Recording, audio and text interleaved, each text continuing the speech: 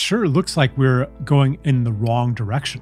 Every technological revolution that the textbooks celebrate, the agricultural revolution, the industrial revolution, the information age, all of these were a step into greater separation. Agriculture separated us from the wild.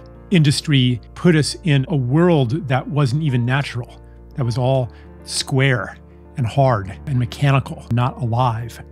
And then information, the internet, the metaverse, that separates us from materiality itself. So it looks like we're going in the wrong direction. And I felt a lot of genetic nostalgia for what has been lost, for the experience of being embedded in a world full of beings where we're not the only being, but we relate to everything as a being. And we're at home in the universe. The way that I resolved that despair was I came to understand this whole journey of separation as part of a much larger process, a process of exploration and return, a process of plunging into all of the dramas and all of the stories that this world, with all its troubles, makes possible. Incredible stories and incredible ways to develop yourself. To really develop, you have to face adversity.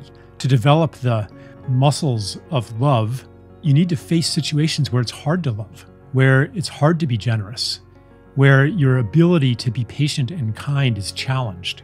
And that's how you grow the soul. On like a metaphysical level, consciousness constructed this realm with all of its hellish attributes in order for us to grow and in order for all of these stories to play out. Now the return journey begins. We've reached the extremes of separation and the crises that separation causes. Because it looks like we'll be better and better off by dominating the other. But in fact, it is the opposite. We can subdue nature, but then we end up being alone, marooned in a mechanical or digital universe where we're hungry to return. We can dominate other people. We can build walls and bomb everybody into submission. But the violence that we visit upon the other sneaks back under the fortress walls.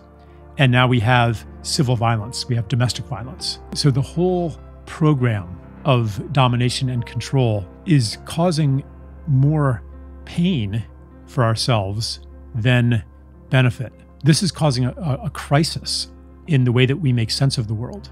We've defined ourselves in terms of rising above. I mean, even like the spiritual metaphors, to ascend, to raise your vibration. Like, what's wrong with low vibrations?